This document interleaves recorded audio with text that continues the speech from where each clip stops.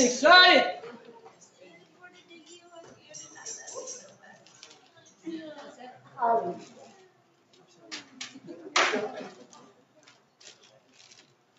Church, before all children are dismissed, we want to pray over. They're fixing to go back to school. Yes. Sister Kathy was sharing with us, they're facing things that you and I never had to face. Yes. So if you will, bow your heads, we're going to pray over our children. Father God, I thank you and I praise you. We come before your throne of grace. And Father God, you should suffer the little ones to come unto you. And Lord God, we lift them up before the throne of grace right now, Lord God. We ask, Father God, that you keep your hand of protection, your hedge of protection around about them, Father God. Protect their hearts, protect their eyes, protect what they hear, Father God. Protect them, Father God, from those around them who try to do harm to them, Father God. Protect them, Father God, from receiving false doctrine, false teaching, and lies and negativity. Thank you, Father God, for your angels being camped around about them to do warfare on their behalf and to minister to them, Father God. I thank you for keeping them safely, Father God. Every day let them go to work, go to church, Father, and bring them home safely every day to their families. And I thank you, Father God. I thank you for touching our teachers' hearts and minds, Father God, and helping them to do the best of their ability, Father God, to teach those children like they would teach your own children, Father God, to have that desire, that hunger, and that compassion for them also, Father. And Lord, we just thank you again for these precious children. We thank you, Father God, for entrusting them to us, and we thank you, Father God, for keeping them protected as they go back to school. And we ask it in Jesus' name, and everybody says, Amen. Amen. Jesus. Amen. Y'all too quiet this morning. Say, Jesus! Jesus! Jesus! Jesus! All right, now you sound better. I want you to shout out to those on Facebook and YouTube. We appreciate you being with us this morning. Appreciate your prayers and your support also. And church, we will continue to keep Richard and Josh and his family lifted up in prayer. They had a loss of a loved one in his family as well as what he's going through with his dad. And he can't be here like he'd like to be. So please keep them lifted up in prayer also. Amen? Amen. Also, I want to give a big thank you to our Sunday school teachers. Yes. You know, on Wednesday nights, sometimes we may have one child, and Sister Julie or Sister Jeannie will get up and they'll go back there with that one child and miss out on what everybody else is doing just to be there for those kids and stuff. So I'm going to, Sister Karen, she'll take the nursery and take the kids back there. So let's give them a very big old shout. And while I'm at it, I'm going to thank my deacons. They always have my back. They always take care of things. Gary's always making sure the church is like it needs to be. I want to thank them. I want to thank our board members. I want to thank the people. Sister Tessa, she decorates these bulletin boards and stuff and makes them look so nice for her. I want to appreciate her. And also, on Saturday night, Justin has started a recovery class again, church. If you know anyone that's going through an addiction, even if you just have to deal with people with addiction, you can come and learn what you have to go through from somebody that's done it. So be here and support him. He's been faithful. He went back there, nobody showed up, so he got on live. I think he had 1,800 people watching you or something like that. Yeah. So, hey, let's support them. Amen. I just want to thank everybody for making New Life. I know we got a lot of people out this morning. And I know there's holidays and this summertime and all that stuff. But I just want to tell you how much that really means to me.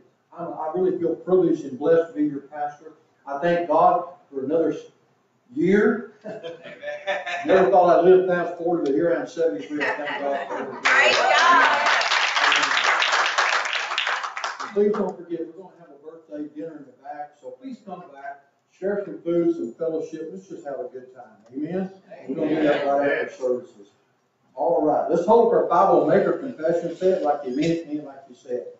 This is the Word of God. This is the Word of God. I have what it says I have. I have what it says I have. I can be what it says I can be. I can be what it says I can be. And I can do what it says I can do. I can do what it says I can do. My mind is alert. My mind is alert. My heart is receptive. My heart is receptive. I'm a winner. I'm a winner. Not a whiner. Not a whiner. I'm a doer. I'm a doer. Not just a hearer. Not just a hearer. But I'm a doer. I'm a doer. In Jesus' name. In Jesus' name. Thank God for Brother Jesus. this morning. I love you and so does God. The Bible says we're all part of the body of Christ. So turn to somebody funny behind you next to you and say, thank God you brought me up to my body. Thank God you all brought us to my body. And thank God you brought the rest of my body. Hey, Mom, thank God. Now tell somebody God loves you and so do I. And God loves you so much. One more thing before we get to scriptures this morning. I want to thank everybody for my birthday card, and my wife picked this one out for me, and it said, and God said, let there be light, and lo, and behold, a lot of light. And then Brother Gary, because I finally called up with him and Tessa got this one for me. It says Ice Age, Stone Age, Bronze Age, and then it has a mirror over here that says Old Age. I'm always teasing everybody. I go to the bathroom in the morning, some old man jumps in front of me in front of the mirror. I don't know who he is. Still trying to discover that one. So, if you will turn with to Acts chapter 12.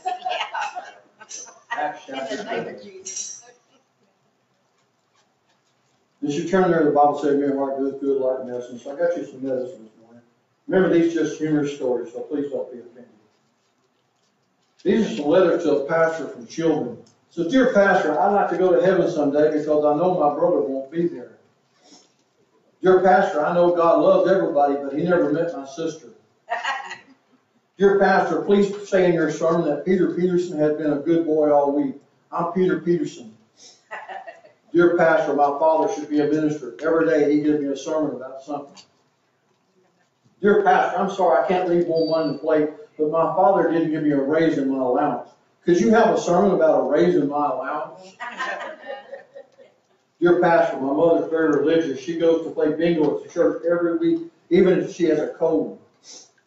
Dear pastor, I think a lot more people would come to your church if you moved it to Disneyland. Oh, gosh. Dear pastor, I like your sermon where you said that good health is more important than money, but I still want a raise in my allowance. Dear pastor, please pray for all the airline pilots. I'm flying to California tomorrow. Dear pastor, I hope to go to heaven someday, but later than sooner. Dear pastor, please say a prayer for our Little League team. We need God's help for a new pitcher. Dear pastor, my father said I should learn the 10 Commandments, but I don't think I want to because we have enough rules already in my house. Dear pastor, who does God pray to? Is there a God for God? Dear pastor, are there any devils on earth? I think there may be one in my class, Carla. Dear pastor, how does God know good people from bad people? Do you tell him, or does he read about it in the newspaper? This is some wisdom from children. Patrick, age 10, said, never trust a dog to watch your food. Michael, 14, said, when your dad is mad and asks you, do I look stupid, don't answer him. Michael said, never tell your mom her diet's not working. Susie, age 9, said, never hold a dustbuster and a cat at the same time. Naomi, 15, said, if you want a kitten, start out by asking for a horse. Warren, age 9, said, felt markers are not good to use as lipstick. Joel, 10 years old, said, don't pick on your sister when she's holding a baseball bat. Oh, yeah. Last one. Ellen, age 8, said, never try to baptize a cat. That's right. Oh me, oh my. Amen. For those that came in late, we're having a birthday dinner for yours truly after services, so please come back and be a part of it if you can. Amen? Amen. Acts chapter 12, we're going to begin at verse 17.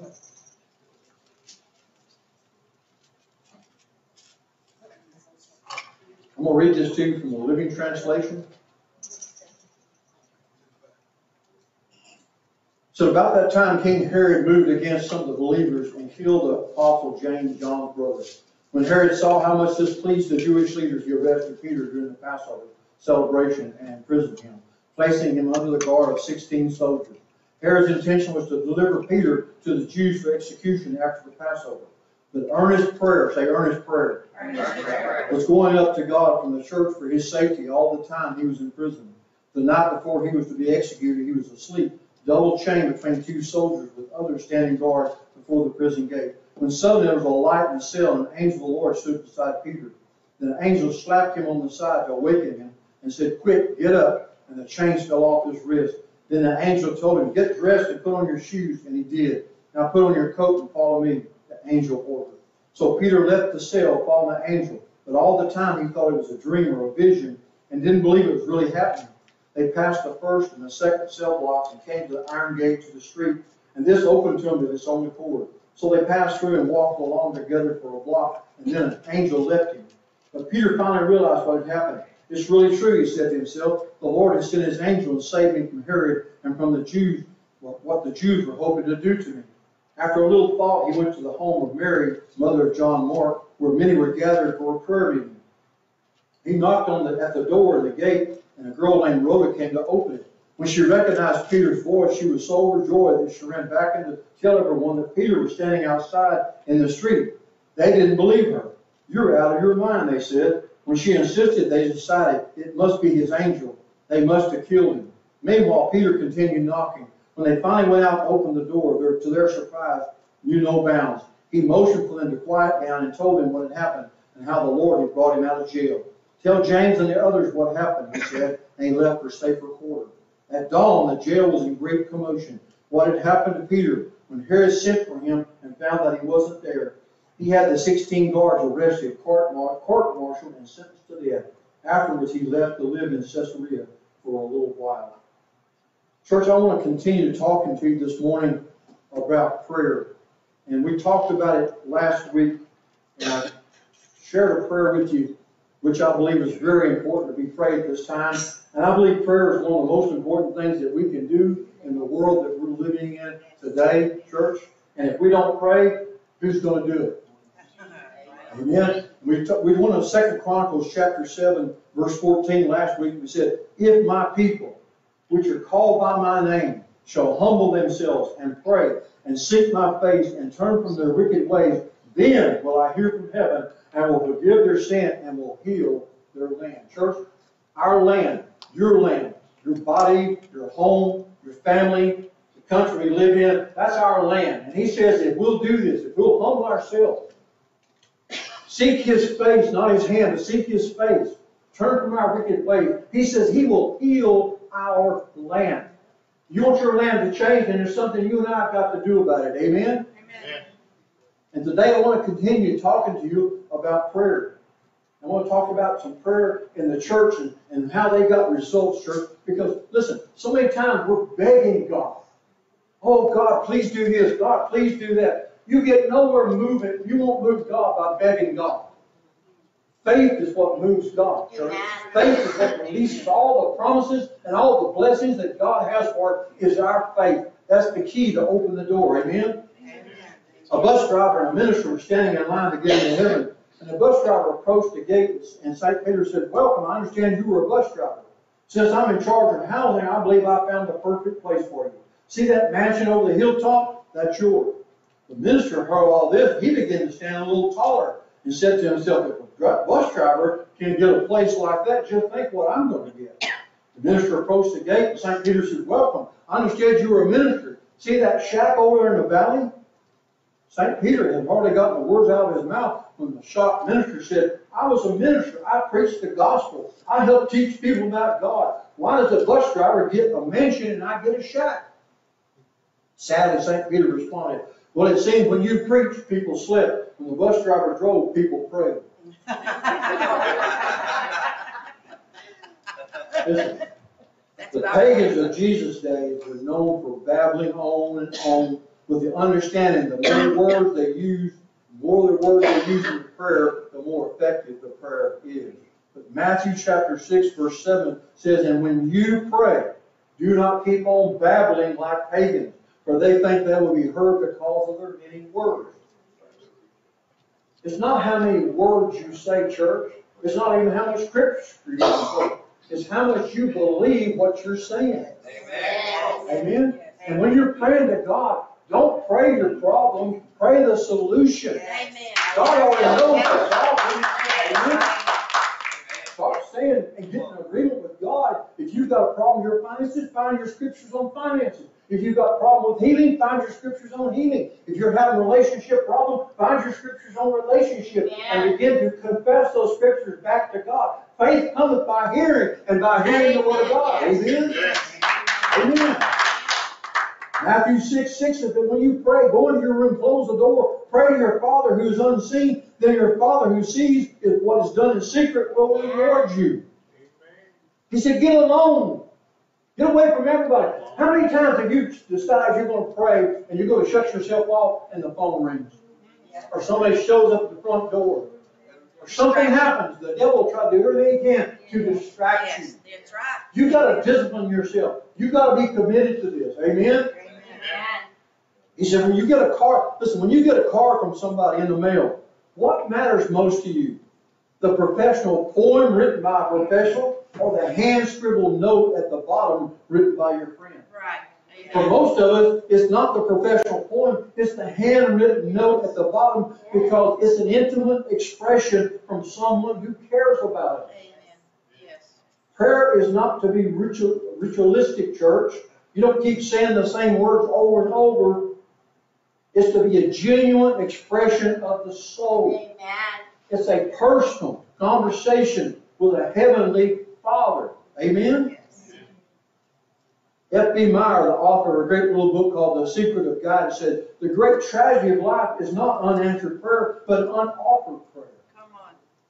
Instead of it being something we do every day, like breathing, eating, walking, and talking, it seems to have become like that glass-covered box on the wall that says, break in case of emergency. And it's true that so very often, church, we associate prayer with crisis. You don't have to wait for a crisis to come to pray. You should be praying, maybe head off some of the crises that are coming your way. Amen? Prayer, for the most part, is an untapped resource. It is talked about more than anything else and practiced less than anything else. And yet, for the believer, it's probably one of the greatest gifts outside of salvation that God has given us. You and I have the privilege and the right to come and talk to Almighty God. Amen. Listen, they didn't have that in the Old Testament church. Only the high priest could go in and talk on behalf of the people. Well, listen, we don't have to worry about that no more. Jesus gave us access and we can come. The Bible says we can come boldly. We don't have to, oh, Daddy God, here I am again. No. Daddy God, here I am again. I'm your mess, and I'm back again. I'm going to the right place to get help. Amen. Listen, wouldn't you rather your kids come to you than go to somebody else? And they need help. Well, God wants you to come to Him. And when I say, when we get in trouble, we run from Him instead of running to Him. Amen? And my thing is, we're so crazy. Where are you going to hide from God? Yeah. Exactly. Doesn't matter how high you go or how low you go, you can't hide from Him. Amen? In Acts chapter 2, verse 42, it says, they devote themselves to apostles' teaching and to fellowship, to the breaking of bread, and to prayer. Listen, there are times we as Christians should be praying in solitude. Amen? And as a family. But today I want to talk to you about those times that we should be praying together as a church. Amen. Maybe it's praying in small groups. I thank God for our intercessors. They're faithful. They come and they pray and they intercede for us. Yes, they do. And I want to look at some examples of prayer in the early church. In each instance, I want you to notice which request was made of God and how He specifically answered your prayer. And hopefully that'll motivate you and I to pray more frequent, more meaningful, and more intense prayers. The first instance I want to look at is recorded in Acts chapter 1. After Jesus ascended, He gave the disciples instruction to go to Jerusalem to stay in the city until they received the power of the Holy Spirit. Now listen, in the Old Testament, the Holy Spirit would come upon an individual to accomplish what God wanted him to accomplish. But they did not have the Holy Spirit in them like you and I do. The Holy Spirit would come, do what it's supposed to do, and then it would lift from them. You and I have the Holy Ghost, Holy Spirit, everywhere we go, church. And the Bible says He's trying to lead us and guide us into truth. Sometimes we don't want to hear the truth. I preached a couple of weeks ago. You know, you'll know the truth, but sometimes it's going to hurt you before it makes you free. Sometimes we don't want to hear the truth, do we? Amen? In Luke 24, verse 49, it says, I'm going to send you what my Father has promised, to stay in the city until you've been clothed with power from on high. So in Acts chapter 1, we find the disciples in the upper room in constant prayer, praying for the power from on high that Jesus spoke of. This is the prayer, and we find the answer in chapter 2. In Acts chapter 2, And you can write these scriptures down, because I'm going to go to a lot of places. Acts chapter 2, verse 1 through 4 says, and when the day of Pentecost came, they were all together in one place. Suddenly a sound like a blowing of a violent wind came from heaven and filled the whole house where they were sitting. They saw what seemed to be tongues of fire that separated and came to rest on each of them. All of them were filled with the Holy Ghost and began speaking other tongues as the Spirit enabled them. Listen, a lot of your denominational churches are going to tell you that the gift of speaking in tongues, the gifts of the Spirit, signs and wonders and miracles all ended when the disciples died. That's not part of the day. But if you go to Mark chapter 16, it says, and these signs shall follow the believers. Amen. These signs shall follow the believers. They shall speak with new tongues. They shall lay hands on the sick. They shall, if they drink anything deadly, it won't hurt them. Listen, these signs shall follow. We still have these signs. We still believe in speaking in tongues. We still believe in miracles. We still believe in healing. Amen? Amen. God is good. He's the same yesterday, today, and forever. He does not change. We may change, but He doesn't change. Amen? In Acts chapter 2, verse 7, it says, utterly amazed, they asked, are not all these men who are speaking Galileans? Then how is it that each of us hears them in his own native language? Here they got filled with the Holy Ghost, church, and they began to speak with other languages, other tongues. And they were all from Galilee. And these other people were hearing them speaking their language. Listen, some missionaries have had to go overseas before and not know how to speak the language of the people. But when they began to preach, all of a sudden the Holy Spirit kicked in and they began to speak in the language that the people could understand. Amen. Amen? Amen. As a church, we need to be praying that God will continue to anoint our ministry with the power of the Holy Spirit. Without the power of the Holy Spirit, church, we can do nothing. We can stay up here and go through all the motions, but it's going to be pointless. It's the Holy Spirit that makes everything come alive. Even when God spoke, He said, let there be. What happened? The Holy Spirit moved and created. We need the Holy Spirit. Without the Holy Spirit, you're going to have a dead, dry church. We can sing beautiful songs, we can play beautiful music, but it's still going to be a dead, dry church. Amen. Amen. And listen, to have the Holy Spirit, the power of the Holy Spirit, there's usually two qualifiers for the anointing. One, it depends on obedience. In 1 Samuel 16, it says, now the Spirit of the Lord had departed from Saul, an evil spirit of the Lord tormented him, because he walked in continual disobedience with the Lord. Listen, just because God blesses a place, a minister, or a work of God for a certain time, doesn't mean He always will. The more God's people walk in obedience, the more the Spirit of God can flow. And that's why it's so important to live out our faith one day at a time. If we walk in disobedience, we are going to grieve and quench the Holy Spirit. He's not going to be able to do what He wants to do in our lives.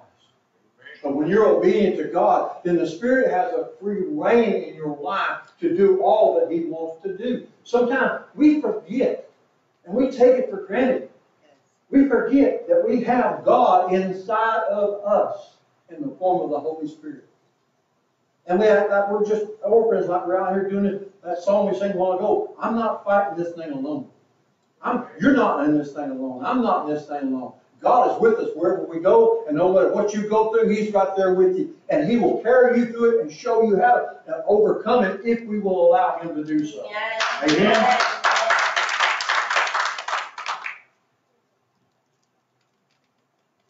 Church, also, I'm thankful for all the people in this church who lift me up on a daily basis in prayer. And it's good to know that when I approach this platform, that some of you are praying, Lord, anoint him with your Holy Spirit to preach your word in power and in truth. I appreciate that. I feel that. I know when you're praying, it makes a difference. Amen? It's the anointing. It's God's power. God's power that sets us free, that delivers us, that breaks the chains in our lives. Amen?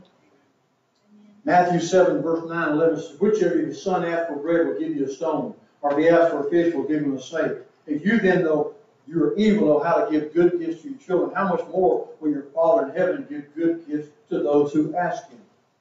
Listen, So many times I've heard people, well, you know, I want to make sure I don't get a demon or I don't get a foul spirit. He just said, if you're asking God for something, you think God's going to give you something negative? God's going to give you what you're asking for if you're sincere. If you want to be filled with the Holy Spirit, God wants you filled. He wants you empowered. Amen? Many times our problem isn't that we're not praying. Our problem is we aren't asking God for specific things. Listen, if you're praying for finances and you say, Lord, I just need you to bless my finances, how are you going to know if you really bless your finances? But if you're specific, Lord, I need $100 by the end of this day. Somebody shows you up, God uses them to give you $100, you're going to know that God gave you $100. I heard, don't do this, but I've heard women pray for a husband. Oh, Lord, just send me a husband. Well, how are you going to know if he's the one if you're not specific? I want him to be up 5 to 6 feet tall. I want him dark hair, blue eyes. Then he shows up, hi, God, you sent me my husband. Are you hearing what I'm saying, church? Be specific when you pray. Have you ever heard of George Mueller? One day he looked down the streets of Bristol, England, and he saw hundreds of homeless children. And he was so moved with concern for them that he decided that something had to be done. He had only two pennies in his pocket, but he decided to start an orphanage. In 60 years, beginning with 2 pennies, George Mueller took care of 10,000 orphans. He looked out and saw homeless kids, and he could have said, but I don't have any money. There's no way to care for them, no way to meet their needs, no way to buy food. Instead, he looked at them and he said, therefore, I will reach out and help them. And God blessed his efforts mightily. Hallelujah. He kept a record of his prayers. And his prayer record was filled with more than 3,000 pages. His notes showed that more than 30,000 prayers were answered. Church, somebody go, you need to journal. When you're praying about something God answered, you need to write it down. So when you're discouraged, go back and look, you know what? I was in that situation and look what God did. Amen? Amen? He said one night there was no food in the orphanage to give the children for breakfast. But at 3 o'clock in the morning, a baker called him up and said, I just can't sleep. I'm going down to the bakery to make some bread. Would it be all right to bring some bread over to you this morning? One time a milk truck just happened to break down in front of the orphanage on a day when they had no milk. The truck driver came in and said, this milk's all going to spoil. Would you like to have some of it? And that met their need. Time and time again, 30,000 times in 60 years, God answered George Mueller's prayers. Think about it. In Acts 2:24, it says, when they heard this, they raised their voices together in prayer to God.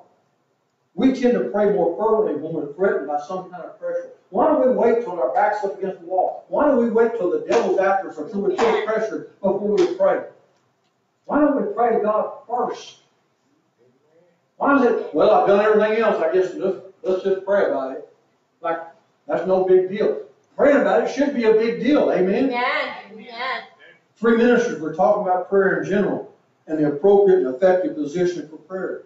As they were talking, a telephone repairman was working on a phone system in the background. One minister shared that he felt the key was in the hands. He always held his hands together and pointed them upward toward heaven as a form of symbolic worship. The second suggested that real prayer was conducted on your knees. The third suggested they both had it wrong. The only position worth its salt was to pray while stretched out flat on your face.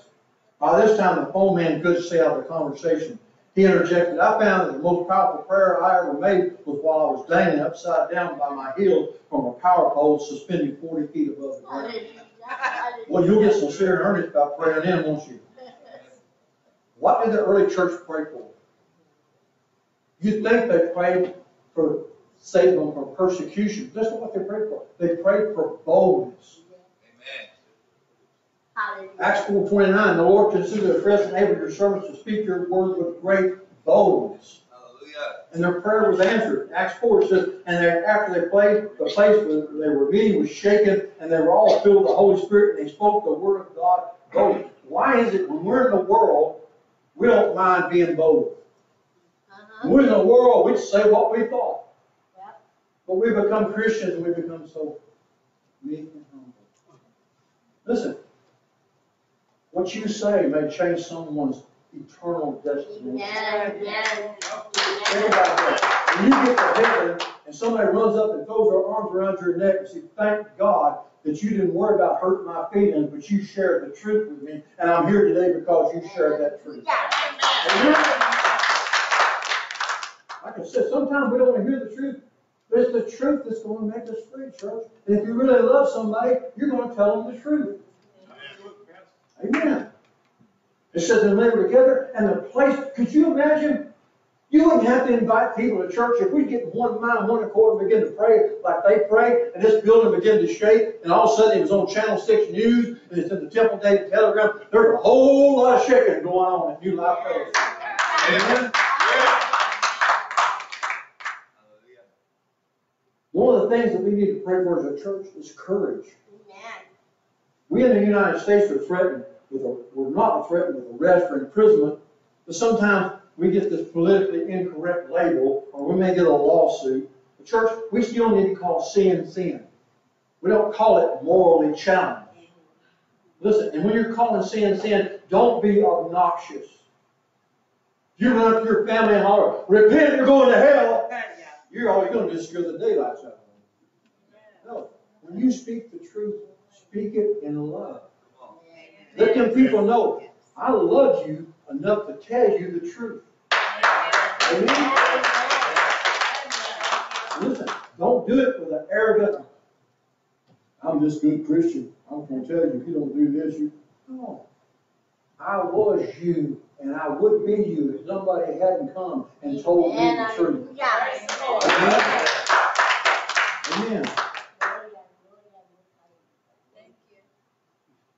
Ephesians 6:19 says, pray for me and ask God to give me the right words as I boldly tell others about the Lord, as I explain to them that His salvation is for the Gentiles too. I don't know about you, but I think the ACLU has had way too much sway in our Christian lives. There was some group in Kentucky, they were graduating seniors, and they were told they couldn't mention God or they couldn't pray. That's here in America, church. The country was founded on God. Amen? Amen.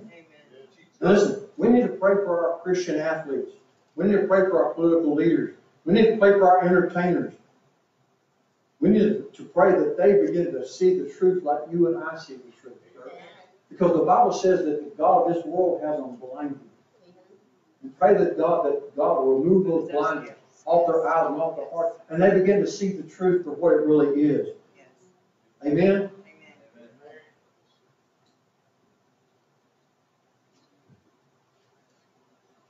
As the word spread, the word of God spread, the number of disciples of Jerusalem increased rapidly, and a large number of priests became obedient to the faith.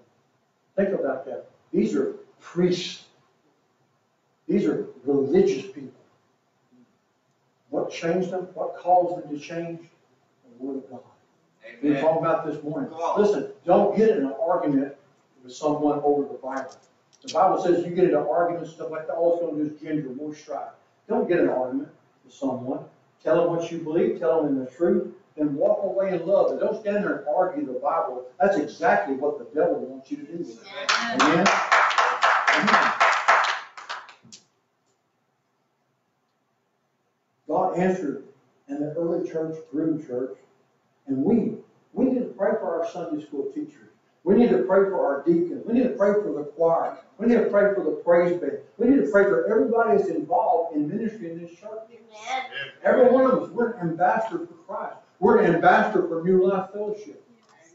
Amen. And we need to pray for one another. Lift one another up. You know, there's times that people come to somebody, or God will lay somebody on my heart or my mind. I just stop and begin to pray for them. I don't have to know what's going on in my life. God knows what's going on, but He wants someone to pray. He wants someone to pray for them and lift them up before the throne. Amen? Amen.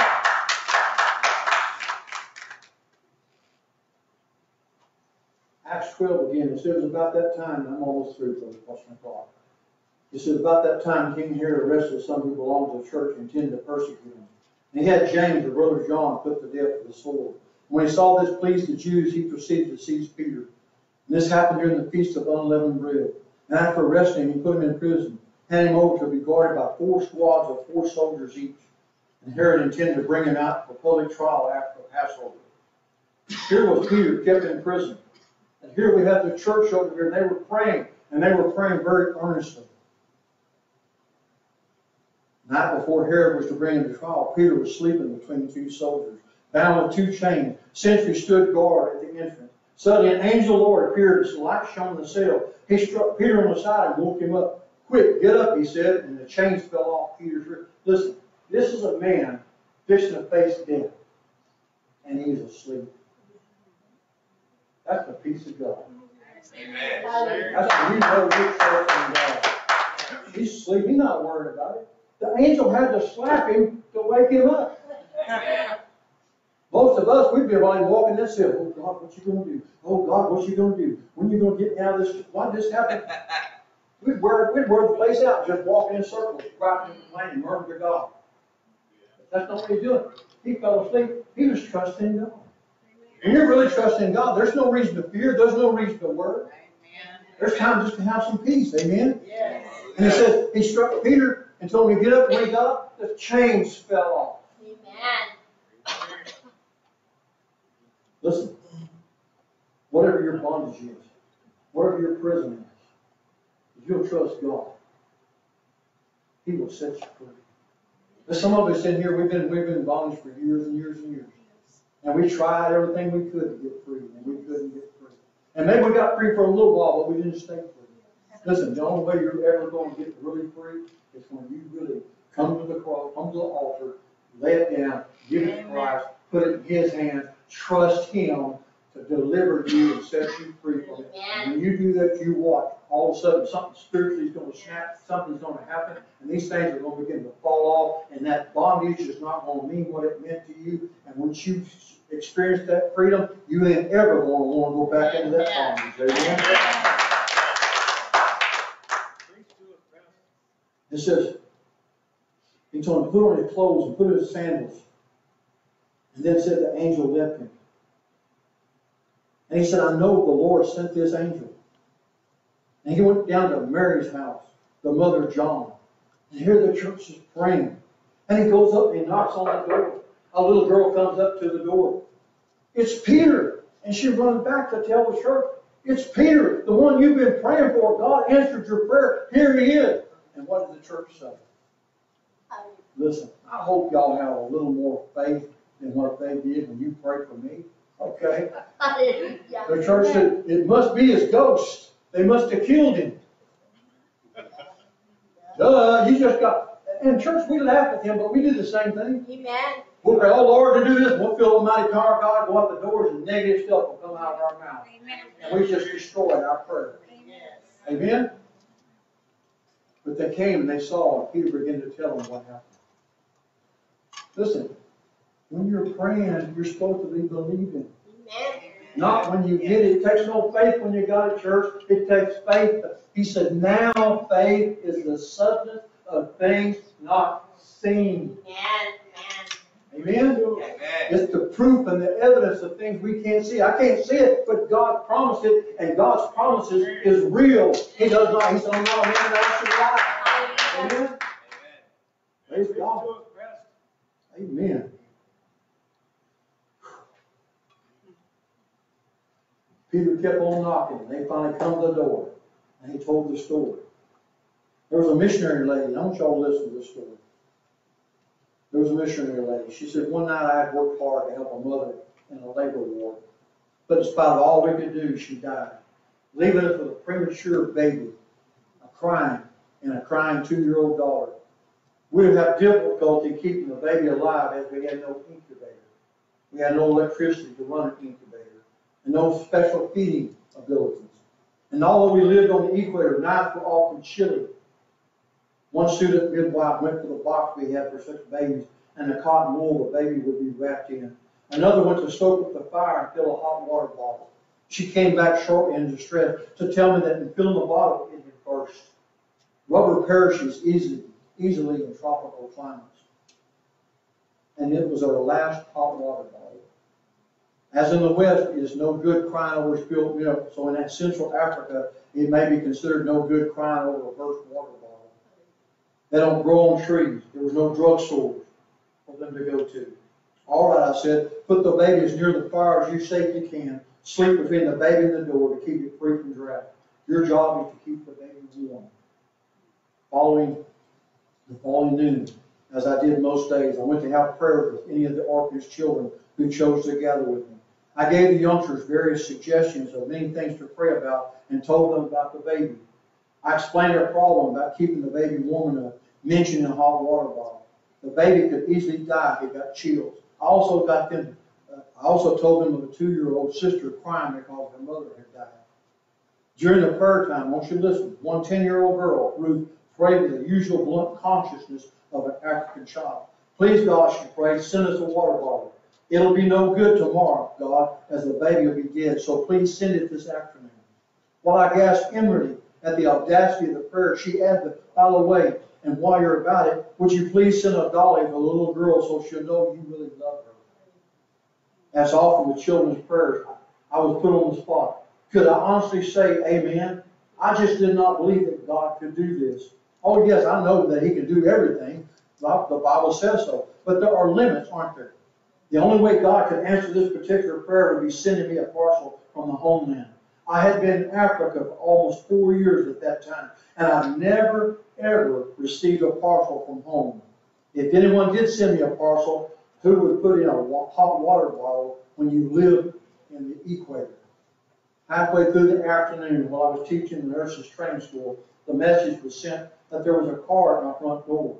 By the time I reached home, the car had gone, but on the veranda was a large 22-pound parcel. I felt tears pricking my eyes. I could not open the parcel alone, so I sent for the orphanage children. Together we pulled off the string. We folded the paper, taking care not to tear it. Excitement was mounting. Some 30 or 40 pair of eyes were focusing on this large cardboard box. From the top, I lifted out a brightly colored knitted jerseys, and eyes sparkled as I pulled them out. Then there were knitted bandages for the leprosy patients, and the children looked a little bored. Then came a box of mixed raisins and sultanas. That would make a nice batch of buns for the weekend. Then I put my hand in again, and I felt, could it really be? I grasped it, and I pulled it out. A brand new rubber hot water bottle. I cried. I had not asked God to send it. I had not truly believed that He could. Ruth, the little girl, was in the front row of the children. She rushed forward, crying, if God had sent the bottle, if He sent the bottle, He must have sent the dolly too. Rummaging down to the bottom of the box, she pulled out this small, beautiful dressed dolly, and her eyes shone. She had never doubted. Childlike faith, amen? Amen. Looking up at me, she said, can I go over with you, Mommy, and give this dolly to that little girl so she'll know that Jesus really loves her? Hallelujah. This parcel had been on the way for 5 whole months. Packed by our former Sunday school class, whose leader had heard and obeyed God's prompting to send a hot water bottle even to the equator. And one of the girls had put in a dolly for an African child 5 months before, in answer to a believing prayer of a 10-year-old who said, bring it this afternoon. Amen? Come on, give God some praise. I've got about 10 minutes. I'm going to read you one more story, and I promise I'll close. Tony Campola, a Baptist minister, who was invited to speak at the college in Valley Forge, Tennessee. He drove to the college, and before he spoke, several men took him to the back room and began to pray for him, that God would use his speech. And while these men were praying, one man just got off the cuff, began saying, Lord, about Bert Harris, Lord. Bert Harris needs you really bad because he lives in that trailer down the street, and he's considering leaving his wife and family. And Lord, if you could just get through to Bert Harris, that would be great. And then he went on with his prayer. Campola thought, that is strange that he would say that he would pray that here. He went out and he spoke and finished his message, and he got in his car and he was driving home. And he picked up a hitchhiker. And he said he knew that he wasn't supposed to pick up hitchhikers, but he thought, being a preacher, anytime I can get a captive audience, I'm going to take advantage of it. So he gets this guy in the car, and he's talking to him. He said, by the way, what's your name? The man said, Bert Harris. Campola stopped the car, turned around, and immediately headed the opposite direction. The man looked at him and said, what are you doing? He said, I'm taking you back to your wife and family who you're trying to leave. The man went white.